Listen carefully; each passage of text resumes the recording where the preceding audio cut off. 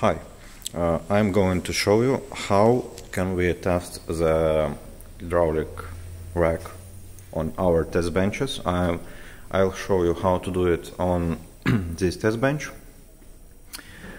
It's a bigger version, but the procedure is same. I already connected everything, the hoses, high pressure, low pressure, and we also have here a flow meter and the gauge which show the pressure condition. What we need to do to check this rack? We need to turn on the bench, turn on the pump inside the bench.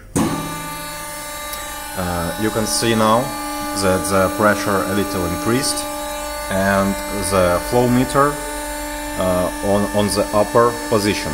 If I'll turn off, you can see the flow is about 0, but when I turn it on, it goes up.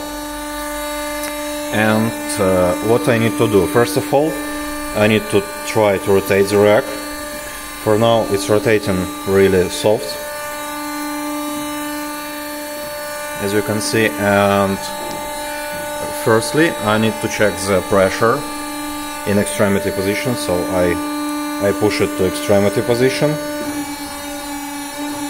as you can see, and I need to check the pressure.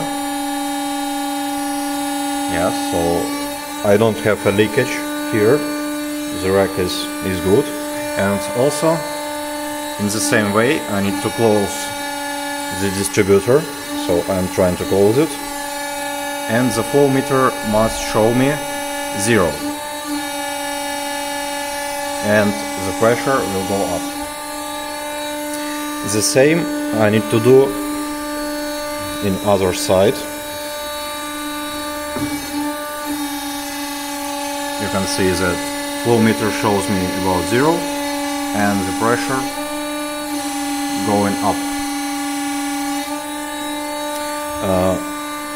About the flow meter, when it goes to 0, it says me that the distributor valve here is in good condition, because if, for example, I'll close the rack like this and the flow meter will show me, for example, middle position, it means that I have a leakage somewhere in this place. And also about this part, how can we check it? It's actually checking by rotation, and if we don't have any knocking or like it's not doing like this, it means that this part is okay. So this rack, I think, is in a good condition now.